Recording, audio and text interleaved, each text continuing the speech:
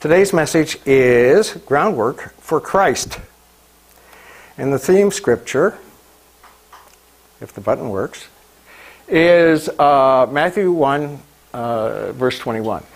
This is when the angel announced to Joseph about Jesus. He said, an angel told Joseph about Mary. She will give birth to a son, and you are to give him the name Jesus, meaning the Lord saves, because he will save his people from their sins. So what I'm hoping to accomplish in the message today is an increased appreciation for God as our Savior Redeemer, an increased appreciation for what happened leading up to and surrounding Jesus' crucifixion. We'll consider who God is, God's purpose, the mighty acts of God, God as Savior in the Old Testament, and the Old Testament as groundwork for Christ. Who God is, that's where we start. The Almighty Father, Son, Holy Spirit, Creator God. That's who He is. In the beginning was the Word. The Word was with God, the Word was God. Through Him all things were made. Without Him nothing was made that has been made. And in Him was life. We've talked about that recently, so I'm not going to spend a lot of time about it. God's purpose, we've talked about this quite a lot. But to love more life into being. That's what creation was about. To love more life into being. The communion of love, which God is called the womb of creation. The womb of creation. In Acts 17, the God who made the world and everything in it, He Himself gives everyone life and breath and everything else, that they should inhabit the whole earth. God wanted more people. He wanted relationship, increased relationship, love spread abroad. That was His purpose. He fashioned and made the earth and formed it to be inhabited. And we've talked about this quite a bit, so I'm not going to really talk about it much today, to bring all things together in unity in Christ. Okay, now, what scripture would you go to support point number 2 there? We've talked about it quite a bit. I'm sorry? Okay, well, it's Ephesians 1, verses 9 and 10. So that's a good one to have in your head. Okay, and the mighty acts of God. The creation of the universe, we've already talked about that. The creation of mankind, we've talked about that. But before we go on, let's get some perspective on time. How many of you can name all 4 of your grandparents? I want to see hands up here. And keep them up. Those who can name all 4 of their grandparents. You cannot name all 4 of your grandparents. Okay. I'm surprised. Okay, how many can you name all 8 of your great-grandparents? No hands? So then, how many can name any of your 16 great-great-grandparents? You know, 25 years per generation, we're talking 100 years, only 100 years. And given that, Jesus as Emmanuel preceded us by 20 times that amount. And the flood by 43 times that amount. About 4,300 years ago was the flood. About circa 2314 was the Noachian flood.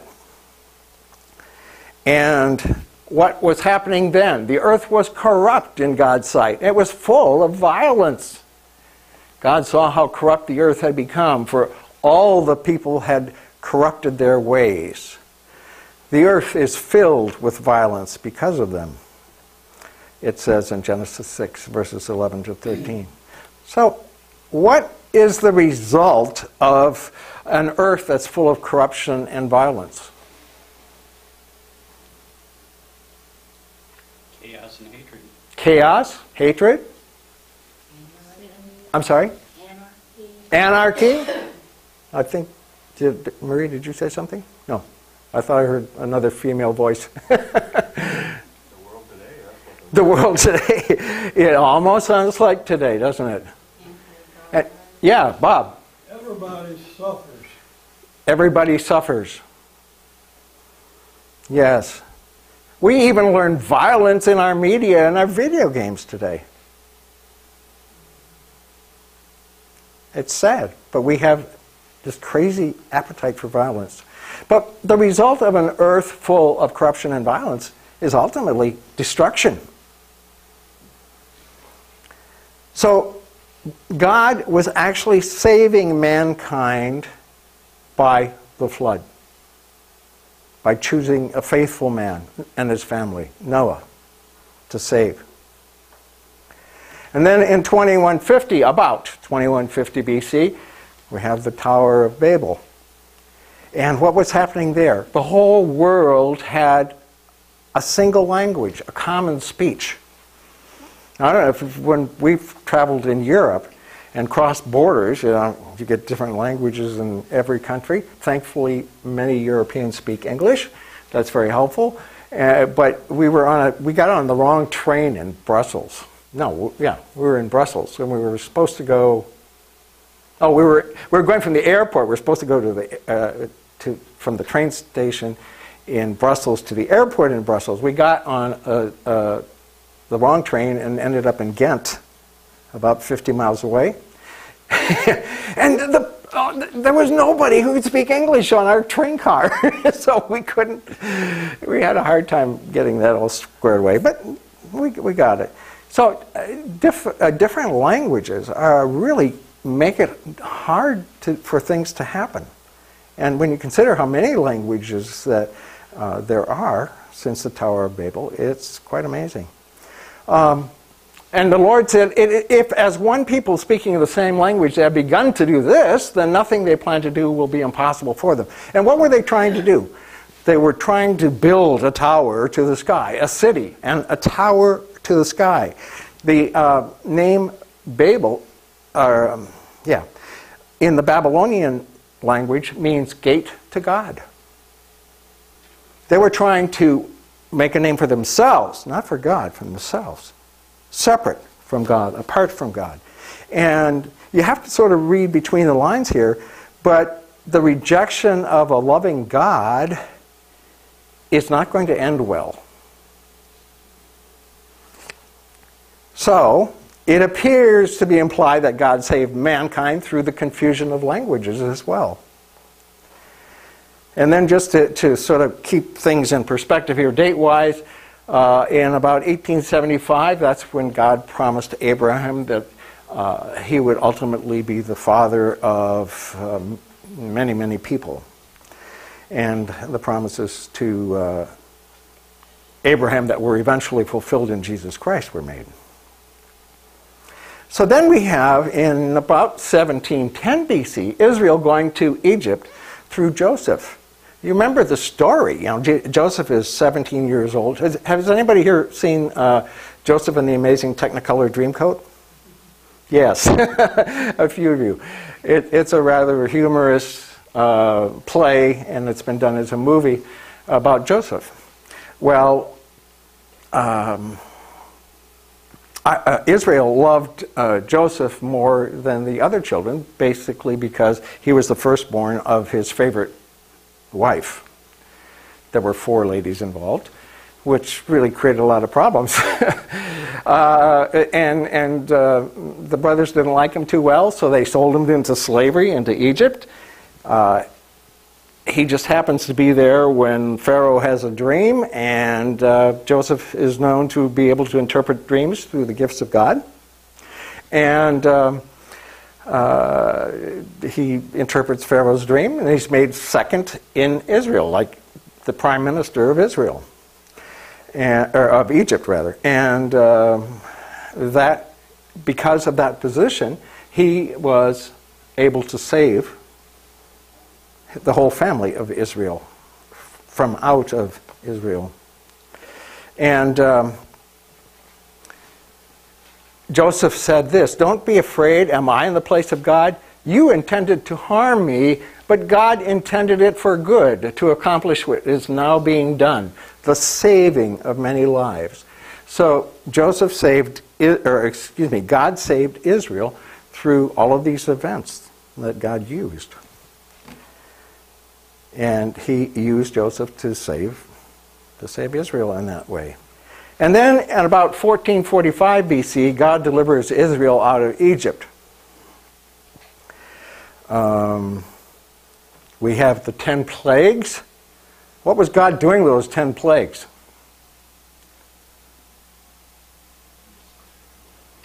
Discrediting the gods that they worshiped. Discrediting the gods that the Egyptians worshipped. He was saying, "I am God, I am powerful." He was making his glory known to the Egyptians, especially to Pharaoh. And he was saying, in effect, "I have the power to save my people." And then we have the salvation. The 10th plague was the death of the firstborn sons. And those who put blood on their doorposts and lintel, the firstborn were saved. That was the first Passover, and that salvation was because of the blood of the Lamb on the doorposts. And then the deliverance through the Red Sea. It was a total victory for God, delivering Israel out of Egypt.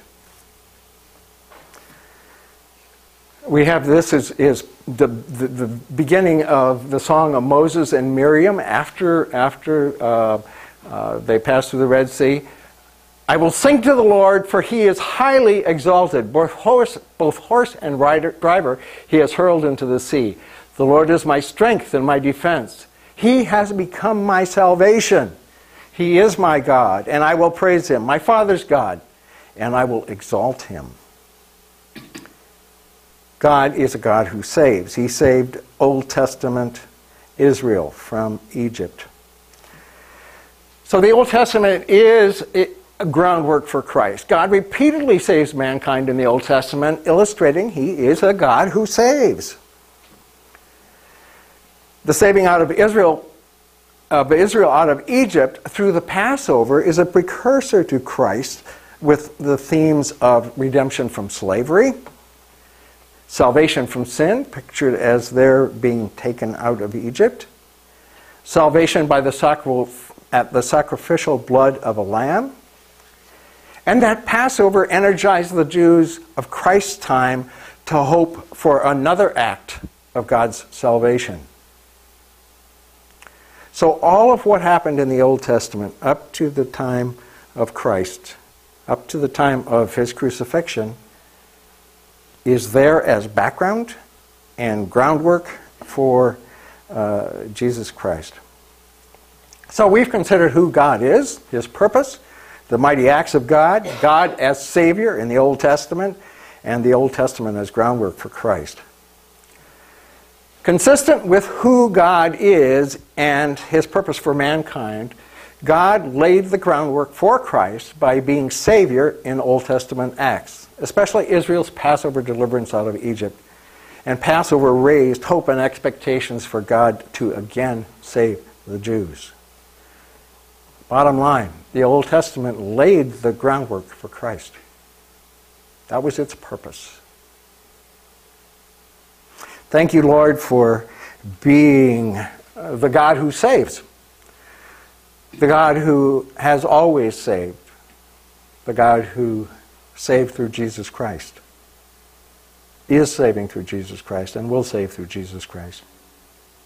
We praise you in Jesus' name. Amen.